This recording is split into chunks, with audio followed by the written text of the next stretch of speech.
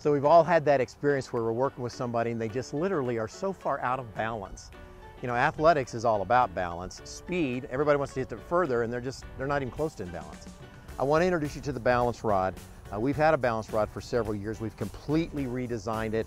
Ballistic nylon, flat back so it doesn't slide around. It's kind of has kind of the knobs on the fabric kind of keeps me in place. I can fold it, it's easy storage. I can set up different stances, it's really good. But here's the deal.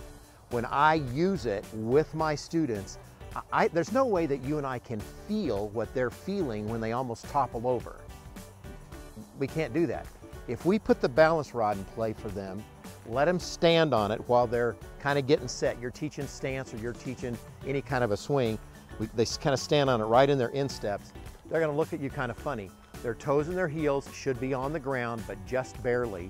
We've put a sense of imbalance into their setup, right? And their body is wanting to make adjustments to keep them in balance so they don't topple over, which is what you and I want them to do too, right? We want to make them swings, not falling down. Then we kind of let them start to make motions, and you and I can watch as their toes and heels get a little wiggly, right? But if they do that, maybe 15 or 20 swings, they're going to get a sense, their body is going to begin to make adjustments. Wow, it's amazing. They're going to make adjustments where those toes and heels stay in place. Full swings, absolutely. You're going to go left toe, right heel with a big backswing. You're going to deliver impact, right toe, left heel. But the body is going to be centered and in balance all the time. That's where speed comes from, right? Where my body's not trying to compensate and figure out what's going on.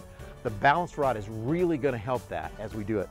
One other thing I want you to see, and if you've got somebody who's given it this motion here, which we all do, we put everything under their feet. We put golf balls and wood planks, whatever.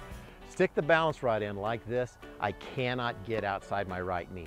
If that's all it was for, it would be fantastic. It's awesome. So put the balance rod into your teaching kit, toss it out there, let them warm up with it virtually every day. Here's the crazy part. When I get off, I mean, even as I say this right now, when I get off the balance rod, it's like somebody poured concrete into my feet. They don't want to move out of balance. It's a terrific tool that way.